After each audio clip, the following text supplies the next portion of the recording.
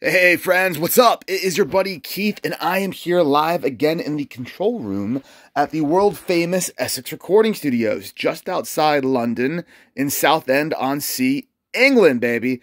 I've got a very cool Taylor Koa guitar to share with you all today. This thing's been on my hit list for a very long time. It's got a very unique top and back. Can't wait to show it to you. And yeah, we'll get right into it. If you're new to the channel, smash that like button, hit subscribe. It costs you not a darn thing, totally free.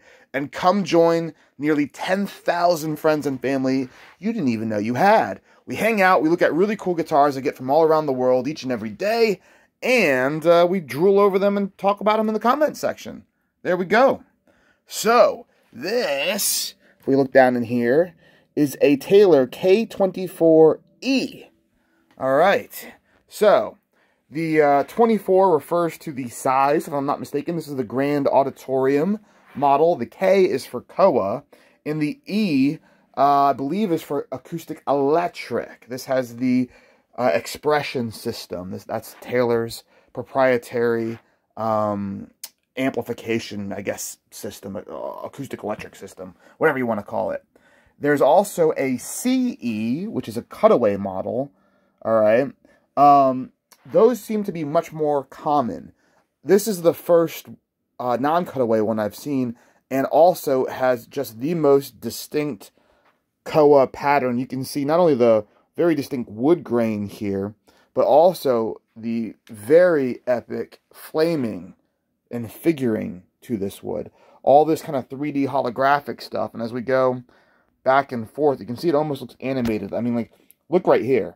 You see stuff disappear, appear. Look at that effect. That is so cool. And it looks even more intense in real life. It's over the whole guitar. The top, the sides, the booty, the back. All of it. Yes. And also the binding on it actually looks like it might have some sort of, I don't know if it's just like a natural Koa that hasn't been dyed, or if it's a mahogany. They usually like to use exotic little different woods when you see a difference like that. But it looks great. You've got an ebony fretboard and this beautiful vine inlay that goes all the way up the neck. Wooden truss rod cover, bell cover, beautiful. And again, just this beautiful flamed Koa inlay with the Taylor logo. Yeah, I mean, really, really nice. Gold tuners, stunning, beautiful guitar. The case is lovely as well. You see it's got this nice kind of projection here. I'm not certain as to what the point of that is. Maybe other than to prevent super heavy things from being able to have like all of its weight directly on the case. It would force something to lean off to one side or another. I'm not sure. If you're a guitar case expert, feel free to chime in. The case, by the way, interestingly, is hecho in Mexico. Made in Mexico. So we're seeing really nice guitar cases made in more and more different locations as manufacturers look to cut costs and also improve their supply chain. So Gibson, for instance, made all their cases in Canada. I think recently we've seen their cases, like their really nice new cases, being made in Mexico. I'm seeing that's a common theme. What else can we talk about before I show you the back on this guitar? Talk about the serial number. I learned this today. How do we date a Taylor guitar? Well, the first digit is the beginning of the year. So we know this is in the 2010s to 2020 era. Then you have to go to the 7th digit, and that is the year. So the first is the decade on this one, so it's a 6. So 1-6. Now, the date is, if I remember correctly, hold on now, it is 10-11. So it'll be, the first digit is the 1, so we know it's in the 2010s.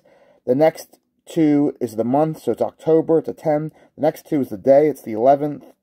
Am I getting that right? I think that's what it was, yeah. Now I have to remember what the 2 is. Darn it. I can't remember what the 2 is.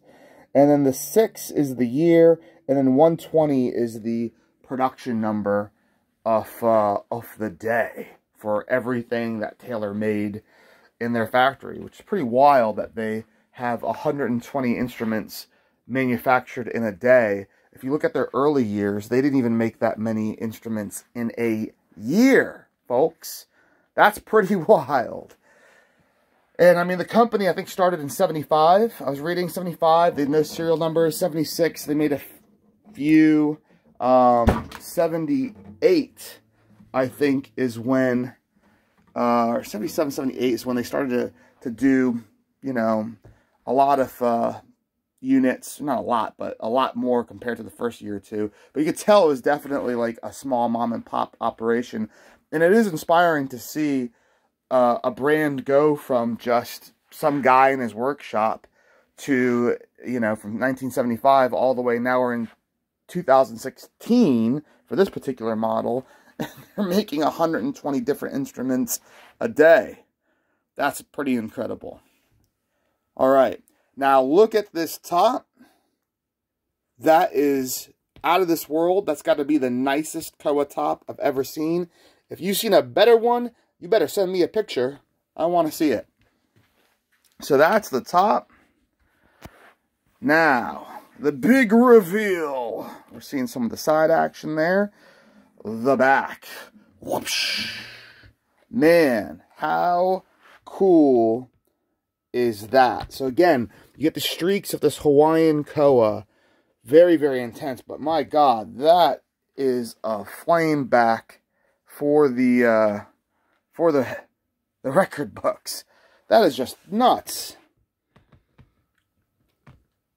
And really nice kind of dark gradient around the edges. I don't know if that's the way they dye it or if that's just the part of the tree and how it's cut and formed. I honestly don't know much about Hawaiian Koa or Koa other than that, as far as I know, it's only grown in Hawaii. That's the only place where you can get it. And it is an awesome, awesome tone wood. I love how they cap the neck heel with a little bit of wood. A lot of guitars, you see a little bit of ivory or faux ivory plastic. But, yeah, beautiful details there. All flaming on the sides. And, again, great wood grain. Nice variations in the color that just stand out and look incredible. This guitar is mint condition. There's not a scratch. There's not a chip or a ding I can find anywhere. I see some light, a couple light, like really small marks in the lacquer. It looks like just from being handled. I thought I saw one. There's like a little kind of line right there that you could absolutely polish that out. I'm not touching it. This thing was babied. It's absolutely loved and cherished. And I can't wait to make some music with it. I am putting it up for sale on our website, EssexRecordingStudios.com. Go to the shop section if you want to know how to spell the site. There's Essex Recording Studios. Just add a .com to that. That's how you spell it. Go to the for sale section. You'll see it. And you can check right out. The shop's powered by Shopify, Stripe payments. You can use credit card. You can do all sorts of stuff. And we'll get it out to you. It's also on Reverb.com. Our good buddies, Reverb.com. Man. This is such a beautiful instrument. I've seen lots of different Koas. Taylor, I think, is kind of the reigning champion for Koa guitars. Gibson does some custom shop ones once in a while that are quite cool. But yeah, when I think of Koa acoustics, I think of Taylor. Kind of what I think of any specialty wood, I think of Taylor. They really like to experiment and get wild and crazy.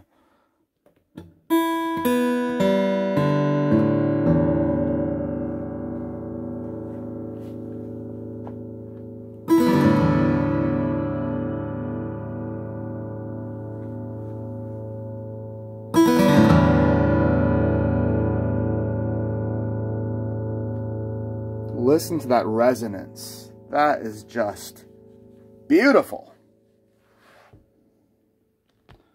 All right, guys. Well, I think you've got a great idea of what this looks like. You know where to find it if you want to buy it. EssexRecordingStudios.com or Reverb.com. Just type in Taylor Koa and you'll see it straight away. Or K24e, you'll see that. If you want to record with it, well, that's why we have all this fancy equipment in here. It's for you guys. It ain't for me. And, yeah, just get in touch, book some time. You can play this guitar. You can play any guitar you want. We've got over 300 in here. Alrighty? Thanks for hanging out with me. I've got a lot more cool guitars coming up next. It's my first one ever. I love buying new brands that I've never had before. I've got a D'Angelico. Alright? So stay tuned, and you'll get to see what's inside this case. It's brand spanking new. Looks brilliant. You're gonna love it. Alrighty, guys. Thanks for hanging out. Make sure, again, you follow us on all the socials at Essex Recording Studios. Instagram, Facebook, Twitter, all that good stuff. And definitely please subscribe here. We're 900 to go. 900, and we're going to hit 10,000 subs. Brilliant. I'll catch you all later.